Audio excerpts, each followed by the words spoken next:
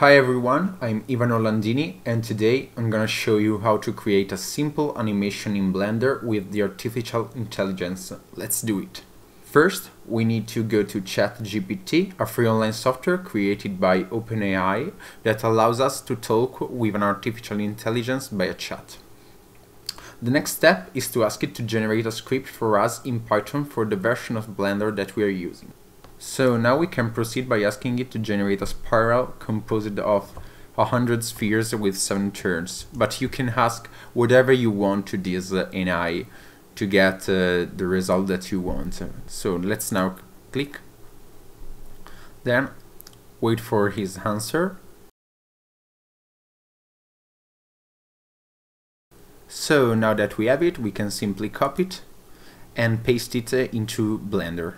So now that we are into Blender, let's now go to script, create a new one, let's paste it, and then we can simply go with Alt-P to run the script.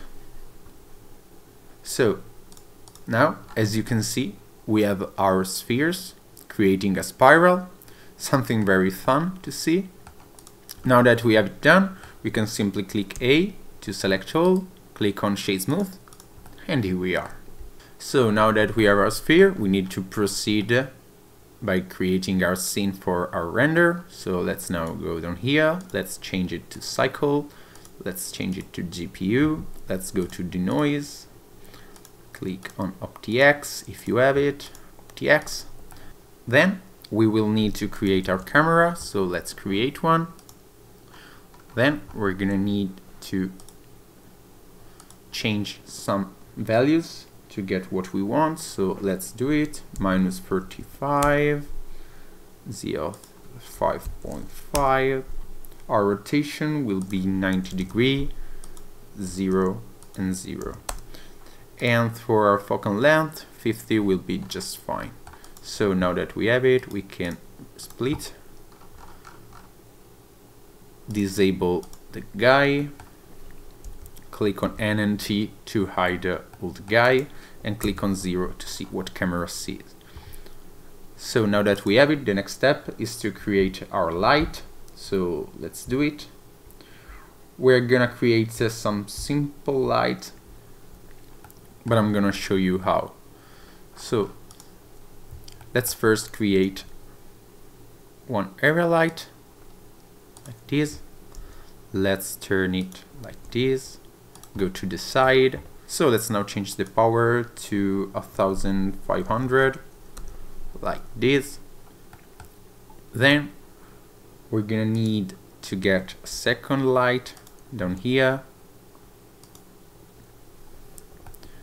Then we will need a light from the upper side, something like this, just perfect. Always keep 1500. So the next thing we're gonna need is to change our world properties. So let's do it. Let's go to shading, let's go into world. Down here we have to create a new sky texture. Click the color into the color, change it to Hosek Wiki. Then we're going to change our turbidity to 8 and our gradient to 0.8. Perfect. Then we're going to need to change our strength to 1.5, and here we are. So now the last thing that we're going to need for this scene is a plane down here. Just perfect. Then we're going to need to go into the tap mode, go to Edge, click on extrude, Z to go all the way up. Then we're gonna need to click on it, Ctrl B to bevel. Let's increase the bevel to something like this, and then we're gonna shade smooth it. Another thing that we're gonna need is to create another light that is gonna help us to light up the background. Let's turn the power to 2700, something like this, just perfect. We can scale up a little bit light, something like this. Just perfect, like this, just perfect. Then another thing that we're gonna need is to get a little down our background, and here we are. So now we have all the sphere with standard materials. The next goal is to randomly apply materials to our spheres, but we will not do this manually. We will ask to the AI to do it for us. So let's start by creating some materials first. So let's create some of them. Let's go down here. Let's click on some material. Perfect. That we're gonna call it white. Then we can go down here. Let's create a new material. Change the base color to something like this, more light, something more reddish like this. Then we're gonna need to bump up a little bit our specular. Let's turn all the way down the roughness, and here we are. So now we need another material. Let's call it gray. Then we're gonna need to create a dark material, something like this, that we're gonna turn a little up our metallic, and here we are. So let's now create another one that we will call it orange. Let's create an orange material, something like this, a little more lighter, something like this. Let's now turn down a little bit our roughness, and here we are. So let's create another material that it will be our glass. So let's create a super simple glass. Let's go down here, change it to glass, yes, the F. Then we just need to change our IOR to something like 1.21, something like this. So here we are. Our last material will be our metallic material. So let's create a new one, call it metal. Let's now change our base color to something like pinky reddish, something like this. Let's turn all the way up our roughness, our metallic, sorry. And let's turn down a little bit our roughness, something like this, even a little less, something like this. And here we are with our materials. So now that we have created our materials, we can proceed by going back to ChatGPT and asking to the AI to generate a script that randomly applies our material. So let's do it. So now let's ask it to give us our script that randomly apply our materials. Let's go. Wait for your response. So now we can copy our script. Now let's go back into Blender. Let's go to script. Let's paste our new script. As you can see down here, it has a control if the object has already a material, and it will change only if the object has a material on it. So to do around that, we can simply select all of our material, and let's copy material to selected. So now all the objects have our materials. So now if we go with LP, we have all our beautiful objects with this material randomly applied. So now that we have done, the last thing we're gonna need is to change our material for the background. So let's create a new one, call it BG. Let's now choose a new background color, something like this will work just fine, a little more light, and here we are.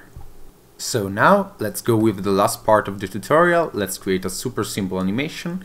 So let's go all the way down. Let's select all of our spheres except for the 0, 0, 0. So let's do it. Then control the 0. Then click down here. Let's parent it, object. Now that we have parented, if we move it, all of the spheres will move around with it. So let's return. Then we're gonna need to drag up our animation. Let's create a 90 frame animation, something very simple that is gonna loop itself infinitely. Then we're gonna first need to move our spiral. So let's click on our sphere, let's click I, let's create a new keyframe for location, rotation and scale. Then we're gonna go with the last frame and do the same thing so that we have the start and the finish at the same position. So now let's go to 45. Let's drag a little bit near the camera our spiral. And we're gonna insert a new location frame. Here we are. Then we will change our rotation to something like this on this position, just to help us to get a little bit of movement of the spiral. So let's now create a new keyframe for the rotation. And now, as you can see, we start to have something. So the next thing we're gonna need is to get our spiral to rotate on itself. So let's change some values. Down here 0 will be just fine, and here we will need a multiplier of 360. So let's go to like 720. So let's go to 35 degrees, change it to 360. Okay, and as you can see now, we start to have our perfect animation. Another thing that we can do is to select all of our keyframes. Let's right click on it, go to interpolation mode, click on linear. So now, as you can see, when it's gonna loop, it's gonna be simply indistinguishable. So now, another things that you can do is to go down here on color management and change our look to very high contrast or high contrast. That's better. And now we have our finished animation. Now that we have our animation, we can go with the last part. So we can add a little motion blur. Let's turn down a little bit. 0.3 will be just fine. So now we can simply render it, and I'm gonna show you the final result. So now that our animation is over, I invite you to leave a like and a comment and subscribe to the channel. We will see in the next video. Bye bye!